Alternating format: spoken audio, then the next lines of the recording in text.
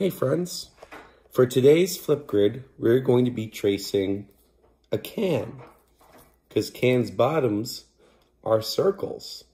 So when you trace a can, it's going to make a circle.